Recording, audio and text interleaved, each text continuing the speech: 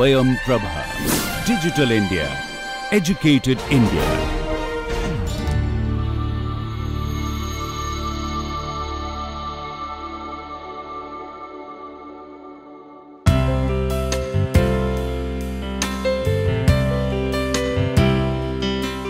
Welcome students to the online NPTEL course Visual Communication Design for Digital Media. So in the previous lecture we were talking about the contemporary design movements and how the visual style of the design after industrial revolution, so post industrial revolution have changed. So we also discussed the modernist and postmodernist movement in the tangible media of print media and art. And then we moved on towards the digital media, and we discussed what kind of styles were there in the digital display system. So in this lecture we will discuss more about the technology advancement of digital media, because right now digital media is not just a display system on tab, mobile and desktop. So it's going farther, and it's a very nascent platform, and it's evolving each and every day.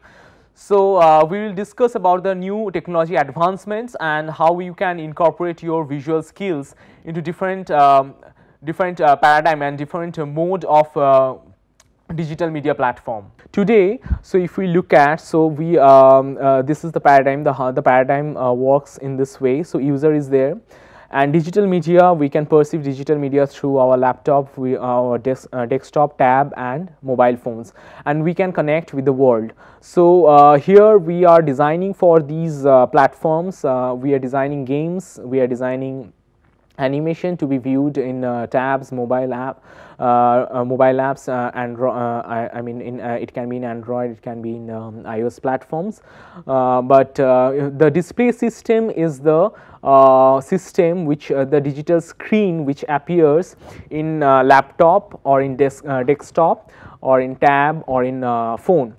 But the digital media paradigm is shifting and it's changing towards this tangible digital display system. So these digital display systems are tangible. We can touch the screen and we can interact with the screen by clicking on, if it is touch screen, we can click on the screen, and if it is in case of keypads, so we can type on the keypads. But here we are, the new emerging technologies are evolved, where the paradigm is absolutely different. So the design style, UI information architecture, the way it has to be designed, the visuals and the typography, the images has to be relooked because the paradigm is becoming very different. And today also we have different medias, like here initially it was if we are talking communicating with the world with one mobile or one tablet and one laptop, they were not initially interconnected. So right now we have interconnected things. So our mobile phone can be connected with our laptops, and it can be even connected by some more wearable, more tangible things like watches, and so which can take our voice command and gesture commands. So we need to know these things, because initially the command system was typing and clicking. So while designing for that, we need to design in a different way. But while designing for voice command and gesture commands, we have to design in a different way. So for iOS app, for example, we have the Apple Watch, and even the Siri, the application Siri takes our voice command.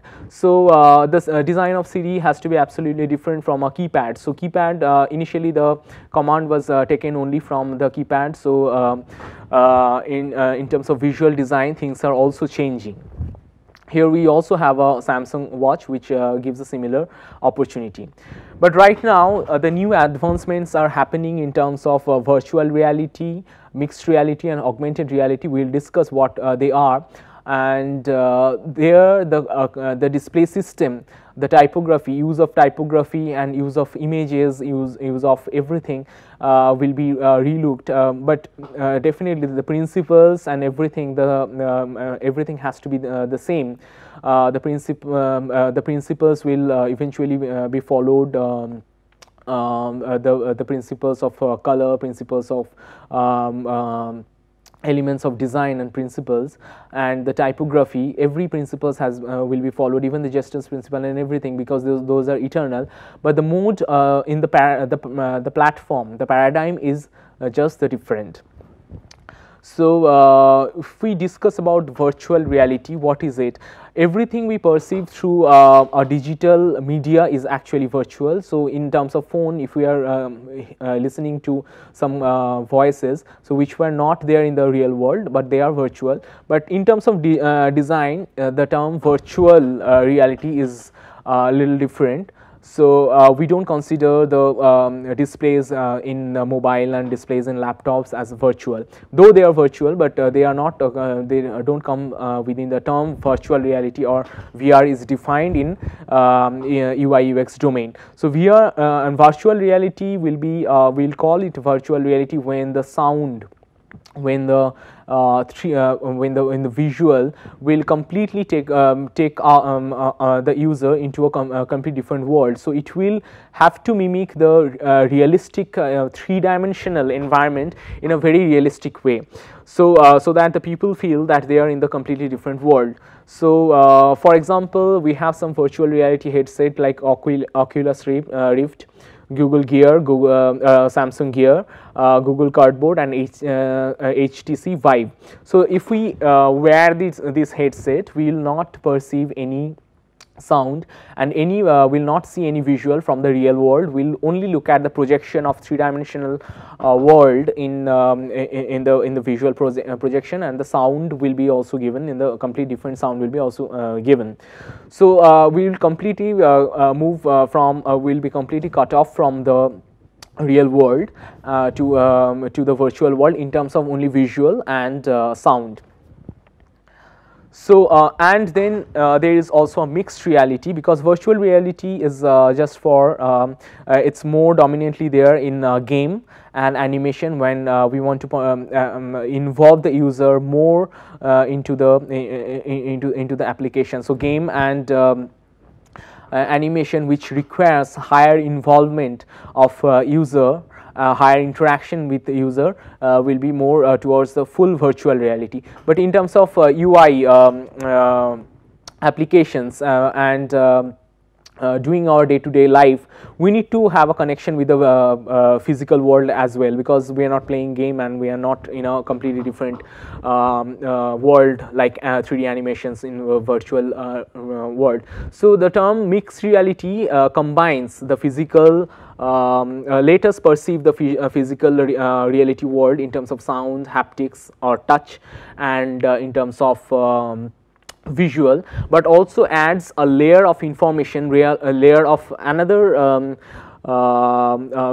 it can be a visual information, it can be a sound information on top of physical reality. So it blends physical reality with virtual reality. That's why it's called mixed reality. So there are some technologies which are available there, and which are on the process of launching. So one is Google Glass, which Google was researching on Google Glass. So Google Glass let us perceive the physical world, but it talks about it gives added information in terms of visual and in terms of sound. So if we look at the Google Glass conceptual drawing, so here the person perceives the physical world, or also there are a lot of informations. It can be information about the flight, it can be information about time, temperature, and everything they can perceive, the user can perceive through a projection in the glass. So some videos can be played on top of the world. So the way it is written. So here we have to play with the figure ground relationship, and we again have to select the typography very clearly, and what will be the foreground's opacity and the background's opacity, and how much you want to show the background or the physical reality, and how much the virtual reality projections will be there, and where the projections will be there, and where our main eye is there and what kind of information we have to take from the physical world is very important. And here we have also have to use the eye trackers, and we need to understand where people look at. So a demonstration of eye tracker will be given in a methodology section of visual design. So how we track people's eye and how we understand where people are looking at, where are the and interpret the heat map of an eye tracker, and how what are the areas in the three-dimensional frame where user focus. So these things has to be incorporated in the design of this mixed reality platform. Even the Microsoft HoloLens has a similar concept. They also has a head-mounted wearable mixed reality system, and here you can see in the concept their concept image. So on top of the environmental of a physical layer, there are virtual informations added on top of it. So you have to play with the opacity, and you have to play with the position of where the projection will happen, and all these informations are added on top of that to enhance our day-to-day activity and work and to perform us better. So augmented reality has a similar concept. It's also similar, but the term is different based on their the way it has evolved. So augmented reality, in terms of augmented reality, there can be a QR code, and if we scan through our digital devices, for example mobile camera or the tablet camera, the QR code will generate a kind of a three-dimensional form which will be superimposed on the physical reality platform. So here it can be a three-dimensional form, it can be just some information. So it's not very different from a mixed reality, but it's the name is different because it's augmented reality is only only in the domain of visual, and it has a lot of limitation. It's not as as broad as mixed reality. So here we have some informations available on the physical reality world. So what happens here is the camera scans the image, and it generates some kind of digital image in the display system. Then we talk about the future, the way it's evolving, where we are leading in the domain of digital media in the next few decades, where we will be. So we can discuss about the sixth sense and the Internet of Things and the haptic technology. So first we discuss the Internet of Things, how it is. It's also it's connecting our day-to-day object, and it's not just connecting some digital devices together, it's connecting all the appliances, and it perceives that all the appliances will be smart appliances, and they will communicate with each other in terms of exchanging data and reading their data, and there will be a kind of a machine learning happening in terms of processing the data and acting accordingly. So we can control we can take data from all the devices, all the smart devices, ranging from smart refrigerator, smart TV to smart illumination system, smart air conditioning system, even the automobiles, and we can control through a centralized control system. So that was the future domain, and the way Internet of Things are perceived. If you watch the movie Her, which talks about the similar concept, where a person communicates with the mobile with his laptop, and through voice command, and does his work. So this was definitely a futuristic movie, but it's talks about the Internet of Things. And there are some already available appliances which is done in the domain of Internet of Things. For example, Google Home. So Google Home is a device which connects all the home smart home appliances. All the appliances has to be electronics, and will be able to send the data to the Google Home and should be able to connect with the Google Home. So through the Google Home, it can be connected. It can the appliances can be connected, and you can give command to the appliances, and you can control the appliances, for example refrigerator, smart TVs, and other home appliances through this Google Home. Internet of Things can range from home appliances to micro level home appliances towards the macro level city. It can also translate in the city level. For example, it can create some concepts of smart city, and it can also be in transportation design or automobile, and in many other domains. So in terms of smart city, we can look at the Florence bus stop designed by MIT Media Lab. So they designed the bus stop with all the informations of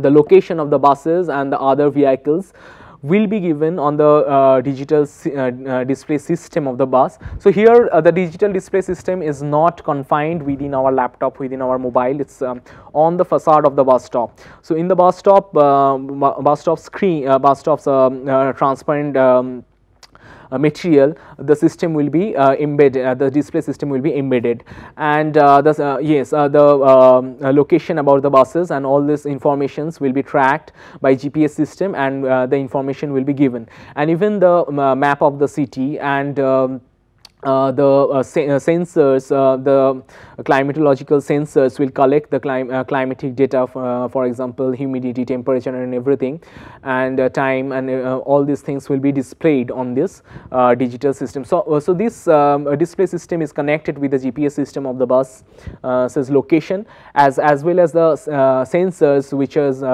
which can be there in the throughout the city, and city can be transformed in a living laboratory, and all the sensors will collect the pollution level, temperature, and humidity data, and feed that to this bus stop. So this is actually a concept of Internet of Things, which connects all the sensors throughout the city and all the GPS systems, and exchange the information amongst themselves. So another example can be the BMW's new Vision Next 100 concept motorcycle. This is not launched, but this is there. So this this automobile, this is a two-wheeler. So this is not just a two-wheeler, it connects with your eye headgear.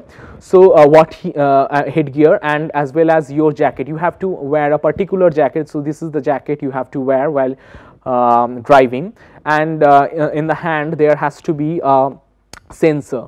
So it connects the vehicle, the two-wheeler, with the jacket you wear, and with the head mounted visual system, and as well as the sensors which we are wearing on your finger.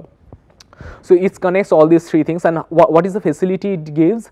It what you see, and it perceives that, and it tells where are the different positions of different objects. So it perceives what is the distance between different objects, and it avoids clashes, and even your body and the jacket has sensors, and which transforms, which takes the information about your body movement, and feeds that to the vehicle, and even there is a possibility to tilt and possibility to crash. So the vehicle will automatically adjust itself, and through the sensors which you are wearing on your finger, you can give gesture command. So if you so there will be some gesture command which they will add with the two-wheeler. So through your finger you can navigate and drive the two-wheeler. Then we have future of digital media. We can discuss about the sixth sense. The concept was given by Pranav Mistry of Samsung. So in sixth sense, it is also a similar concept. So all the sensors what you wear on here, you can look at the figure.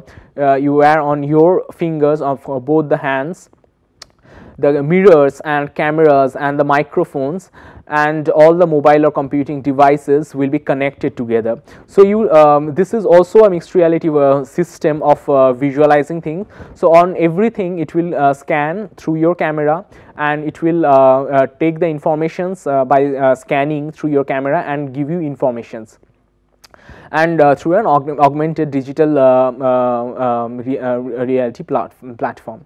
So the next level also, if we think about the future, there are a lot of research on the haptics, because we are talking about visual, and we are talking about sound. These are already there, and we are and the designers and developers have progressed a lot in terms of blending the physical reality within the virtual in terms of sound and visual. But the haptic, which means the touch sensation, is yet to be, it's a little far-fetched, and right now the next process, a lot of scientists are researching on the haptic sensation, how the touch sensation or the tactile sensation of a real material can be translated, and how we can interact with the physical reality in terms of touching and in terms of holding.